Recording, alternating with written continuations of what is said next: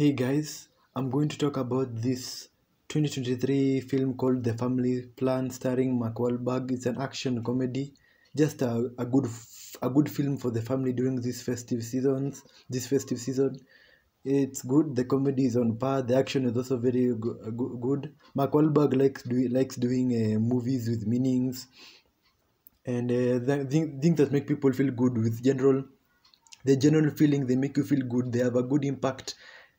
It teaches you something, the importance of family. That's what the family plan taught me, and the action and the comedy is also very good.